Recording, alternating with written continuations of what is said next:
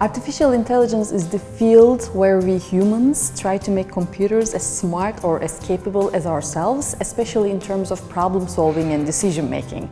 We're pretty good at artificial narrow intelligence, where we can teach computers to be very good at one task, but one task only. So think of IBM Deep Blue and Kasparov playing chess 20 years ago. But we still have quite a long way to go for artificial superintelligence, where the capacity of computers exceed our capacities. How do you see this technology meet actual business needs? For example, chatbots, they're all over the place. A chatbot is a computer program designed to communicate with humans over the internet.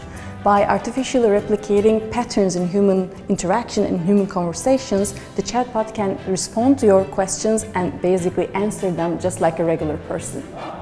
Chatbots work on the principle of machine learning, which is a collection of techniques that are a subset of artificial intelligence. What makes chatbots special is their capability to learn by themselves. That's what makes machine learning special as well. They learn from lots of data they have access to, and they basically make themselves even better as they interact with humans. Think of Amazon Alexa or Apple Siri. They are voice-operated digital assistants that also work on machine learning principles. So if you ask your digital assistant, so what's the weather like today? The quality of the answer depends on the latest weather reports it get access to. So the sophistication of a chatbot depends on the software that underlies it, as well as the data it has access to. Because chatbots, for instance, customer support chatbots, improve themselves using lots and lots of data they have access to, such as customer logs.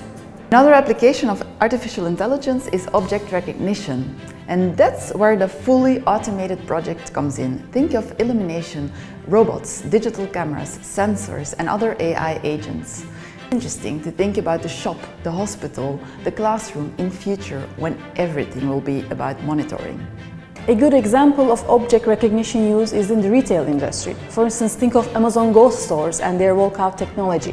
When you walk into an Amazon Go store, it recognizes you that you are physically in the store by using a selection of technologies like RFID tags, sensors, cameras, and etc. So when you walk into the store, they recognize that you're in the store, and when you take an item from the shelf, they also recognize that, so that when you walk out of the store with your items, all they need to do is to send you a receipt at the end of the day.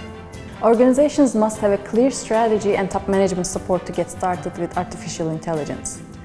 A recent Gartner Group research shows that about 35% of organizations still struggle to find that first use case. So it's really not easy, but I think focusing on a couple of key questions that would help organizations find a real good case for artificial intelligence projects. Questions such as, why are you doing this project?